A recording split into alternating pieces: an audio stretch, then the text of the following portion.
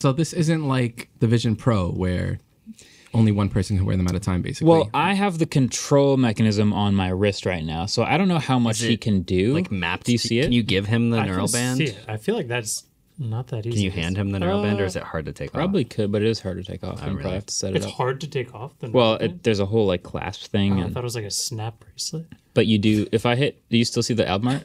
It's weird because when both eyes are open, the left side of it seems like it's fading a little bit.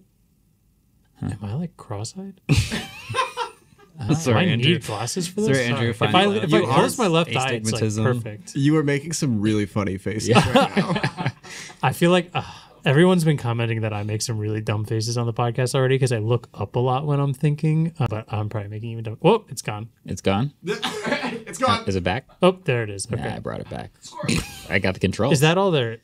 Andrew, how does Can it you compare try? to the demo glasses we tried? It's vastly different. The field of view Really? is well, because the field of view is totally different. But remember, the demo glasses were in our whole field of view is a Yeah. lot. This is definitely here, down and to the right? like down and to the right a bit. It is very bright, and I almost feel like the resolution is better than the demo glass. The Orion What do you glasses. see? What do you see now?